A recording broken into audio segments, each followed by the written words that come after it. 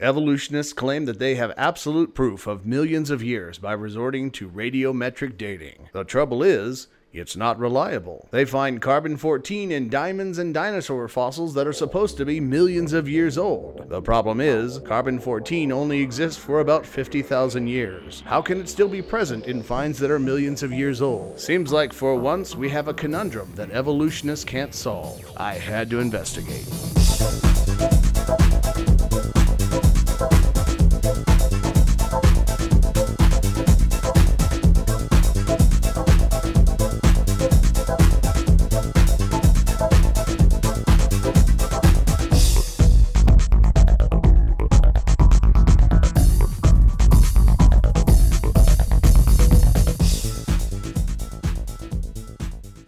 As covered in the last episode, uniformitarianism appeared to be more effective in determining an accurate age for the Earth when compared to flood geology. Unfortunately for the evolutionists, the age of 300 million years is actually nowhere near the billions of years needed to account for the development of life from non-living material and the subsequent complexity of life. In fact, 300 million years is actually much closer to the creationist age than it is to the evolutionist age. Picking up from where we left off, in 1864, after Charles Lyell determined his uniformitarianist minimum age for the Earth, creationist William Thomson, also known as Lord Kelvin, postulated that in addition to geological forces, the first and second laws of thermodynamics would also apply for the entirety of Earth's existence. By today's standards, Kelvin would be referred to as an old Earth creationist, owing to his belief that, although God was behind it, the universe had always operated according to natural laws. He concluded that, at some point in the past, the planet was a red-hot globe. By studying volcanism and the calculated temperature of Earth's interior, he determined in 1897 that Earth was between 20 million and 40 million years old. Although he had no issue with biological evolution in and of itself, he was still confident that his calculated age posed a problem for it. Kelvin's calculated age was actually controversial, both for creationists for being too old and for geologists for being too young. Kelvin defended his calculation by citing Earth's relationship to its sun. At the time, friction via gravitational collapse was the only known mechanism for the sun's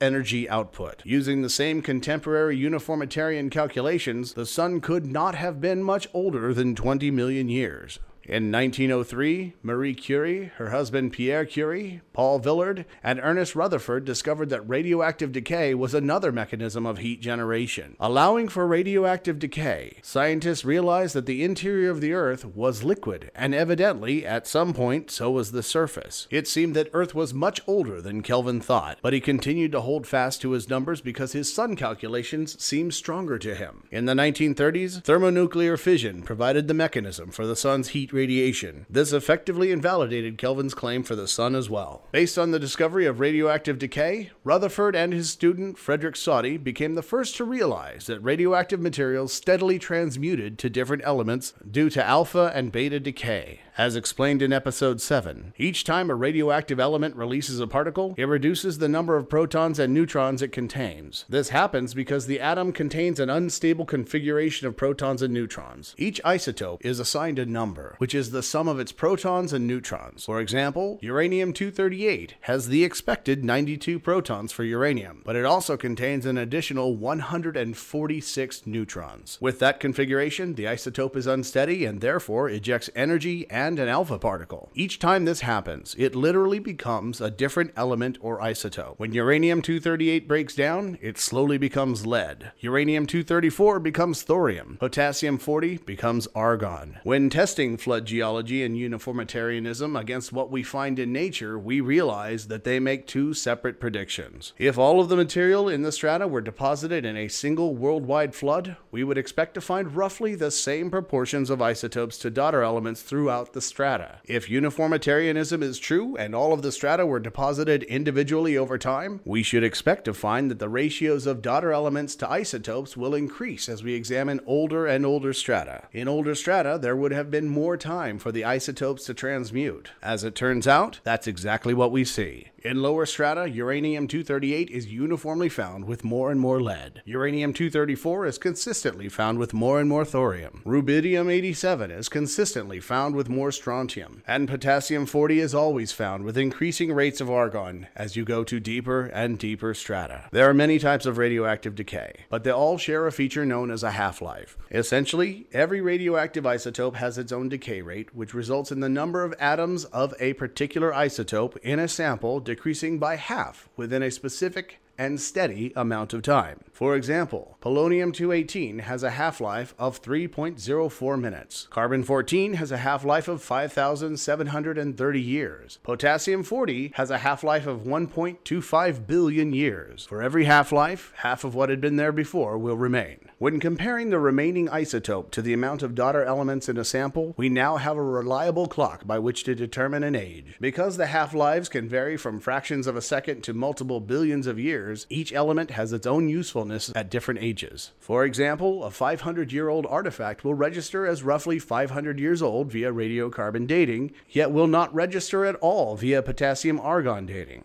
On the other hand, a 500 million-year-old find will register as 500 million years old via potassium-argon dating and will receive wildly erratic results via carbon dating. Think of these dating methods as scales. A postal scale is great for measuring light items, but maxes out at a pound or two and becomes useless for anything heavier. Your bathroom scale is useful for the typical weights of human beings, but wouldn't register a postcard and would max out, giving an erratic weight for a truck.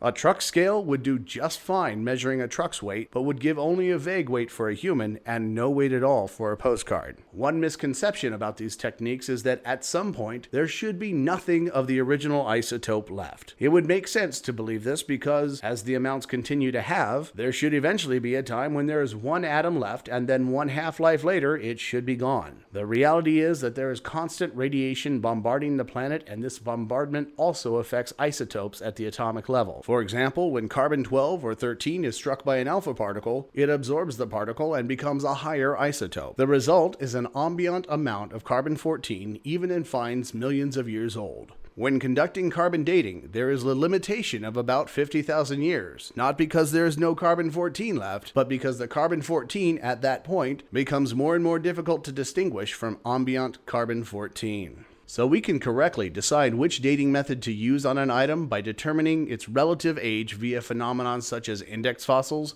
or even educated guesses. But since there are so many radiometric dating methods that overlap in their ranges, we can also employ multiple dating methods and cross-check their results. This allows scientists to rule out anomalies and erratic readings due to contamination or other factors. Using these methods by examining remnants of ancient rocks and crystals known as xenoliths, scientists have thus far determined an age of roughly 4.5 billion years for the age of the Earth. This age also holds true when used on bodies from space, such as asteroids. So perhaps uniformitarianism is wrong, but like all good theories, it makes predictions, and thus far, all evidence confirms those predictions. That is why it is accepted, and flood geology still has no predictive power. So just by testing flood geology and its predictions, you can see another example of how creationism taught me real science.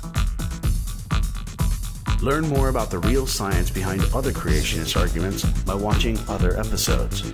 If there's a creationist argument you think I should investigate, please comment below. It may be the subject of a later video. In the meantime, subscribe and make sure you don't miss it.